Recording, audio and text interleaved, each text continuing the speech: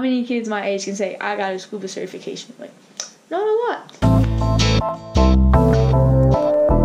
We're here in landlocked Colorado, teaching kids to scuba dive and the importance of marine science and ocean conservation through a scholarship of a lifetime.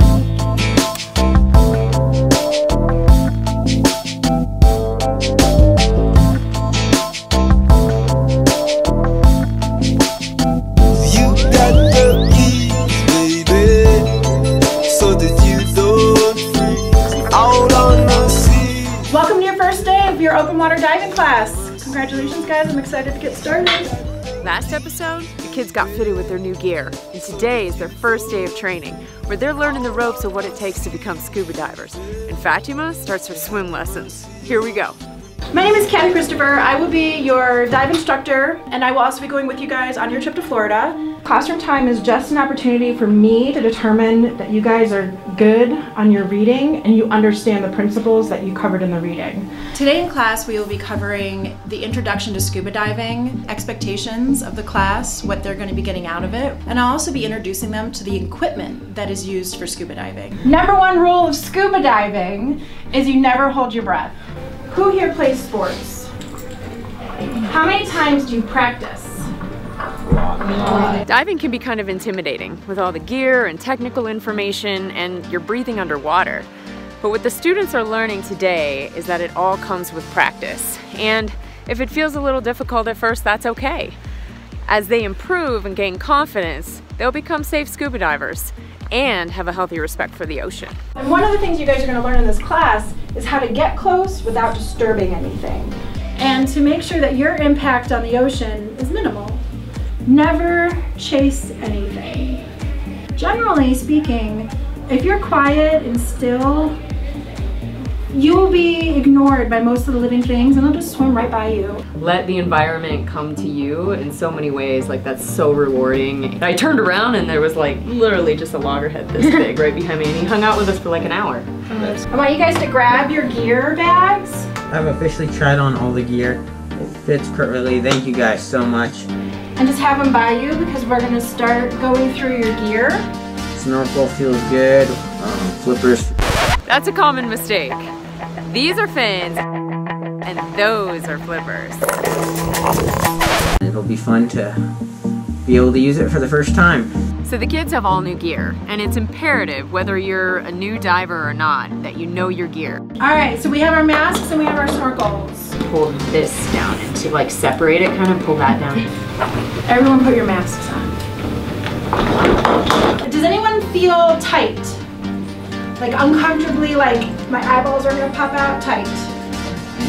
No? Okay. Because scuba diving is so equipment intensive, it's important to have quality gear that you can rely on. Now the very first thing you guys do when you get a tank is you're gonna smell it. Because this air inside of your tank came from outside and it went through a cleaning process and it went through a compressor and it went into this tank. So you wanna make sure, what should air smell like? Give it a smell. If that equipment were to malfunction or were to fail them on a dive, we are also going to be talking about emergency skills and what they can do in the event that their equipment does fail. Whenever your air is on and you can't breathe, let somebody know something's gone awry. Does it taste funny? Does your air, that is upside down. So when you put it in your mouth, there you go. So your tank is filled with 3,000 psi of air. That's a lot. If you are out of air and you are looking for air, where are you going to go for air? In an out of air situation, every diver is going to go looking for the nearest regulator, even if it's the one in your mouth that you're breathing off of. So you want to be prepared. So by having the ability to add and remove air from your BC, you control your buoyancy in the water. What day is it? Wednesday. Shouldn't I be helping Kathy right now with something? Nah, she's got it. So fins maximize propulsion and minimize effort. Think about how small your foot is, the surface area of your foot compared to these fins. In a few months, you guys are going to do a swim test. That means you guys are going to swim 10 down and back in the pool.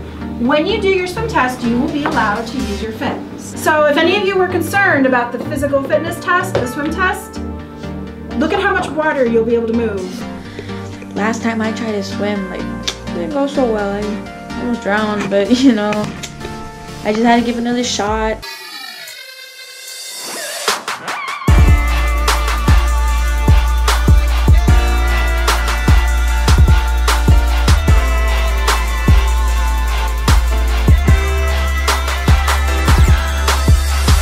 I was out here thinking it was gonna be all bad and stuff, like, oh, what if I drown and stuff like that, but yet again, it was just like first day jitters of like knowing how to swim.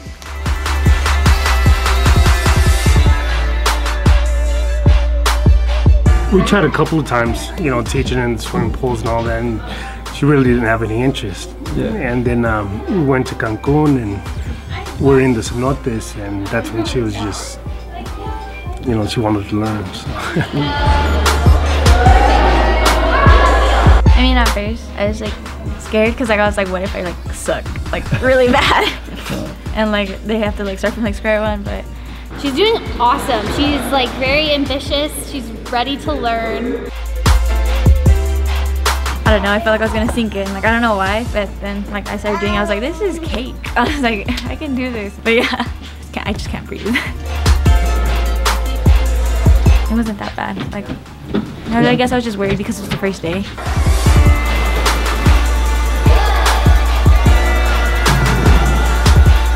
You know, because the water is a somewhat alien environment to people when you first start. I guess also it's just like we're not used to being underwater that far and being able to breathe, and it's just a really cool experience. It really is. I salivate when I scuba dive. So, any questions about your gear? We are done for today, so I want you guys to neatly pack up your stuff. Scuba diving is just a lot more technical than I thought it would be. There's so much about just how your gear works and like how to put it on and how to use it and safety and all that stuff. And it's really cool that like all that allows us to do something we wouldn't be able to do when we can breathe underwater, which is really cool. Next episode, we're off to Steamfest. Don't miss it.